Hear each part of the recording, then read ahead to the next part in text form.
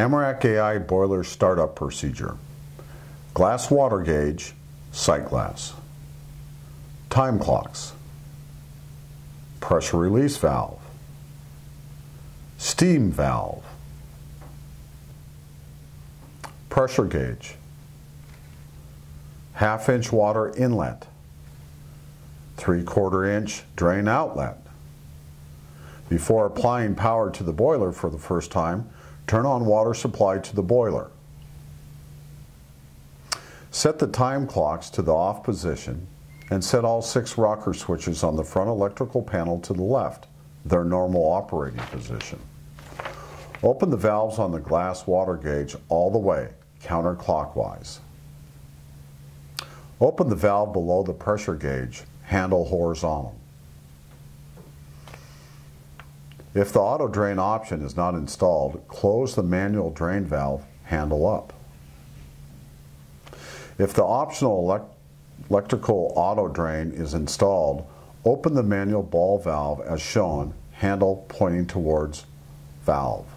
Set the drain clock to an off position.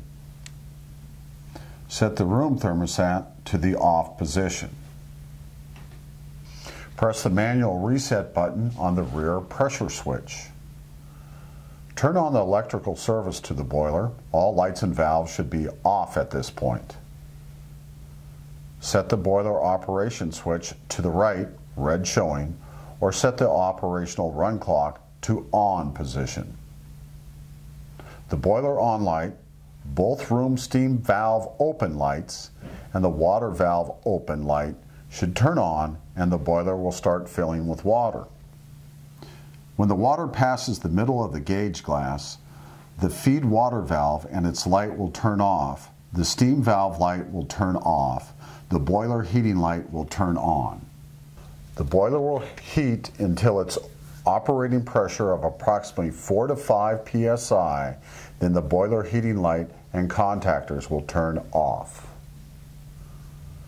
Check for any leakage of steam or water before continuing. Please refer to the laminated sheet attached to the boiler for operation and maintenance instructions.